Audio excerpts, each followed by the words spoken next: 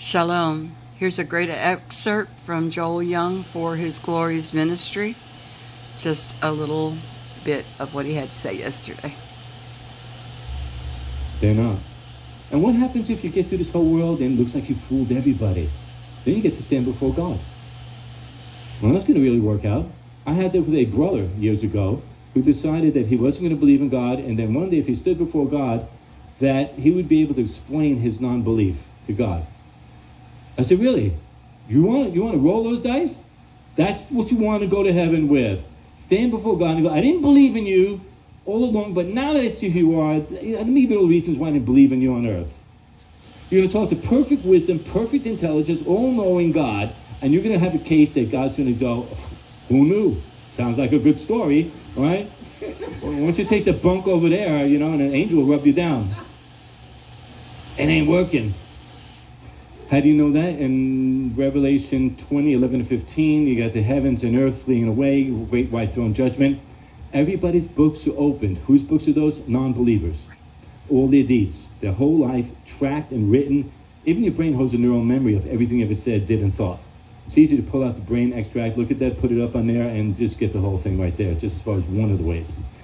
And so it says all their deeds, all their books were open, and not one of them is found to be worthy.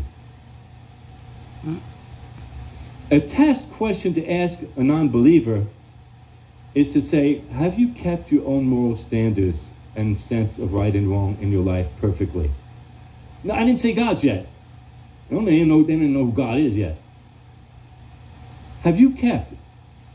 They asked that to a kid about should God let you into heaven, and he says, well, I think I've been good most of the time.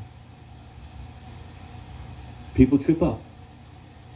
They don't have to, but it takes some work to work this stuff out. Why don't you work it with the one who already knows everything, has nothing but your best in mind, knows all your potentials and all for failure and for success, and is going to back you. How do I know that? I'll give you one verse to prove it, although you can find the whole thousands of them. Deuteronomy 30:19. Deuteronomy chapter 30, verse 19. I set before you, in Hebrew it has definite articles, the blessing and the curse. The blessing and the curse. The life and the death. Choose. Now, in case you're having a hard time, I don't know, I want all the blessings of God or I want the curses. Too many questions here. Why is it so hard? Or the life or the death? I don't know. I got another question. It's too much for me to bear. Then God says, all right.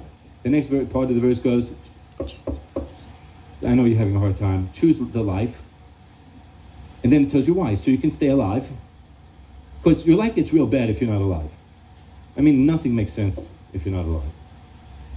They die. Amen.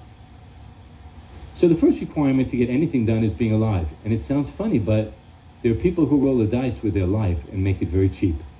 Mm-hmm. And sometimes when they go, oops, they don't always wake up. Car accident, overdose, take their own life. On and on. Don't count on a second chance.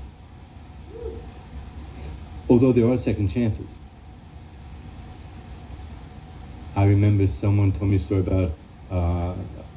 I think that's enough. What a blessing this brother is. Shalom and much love.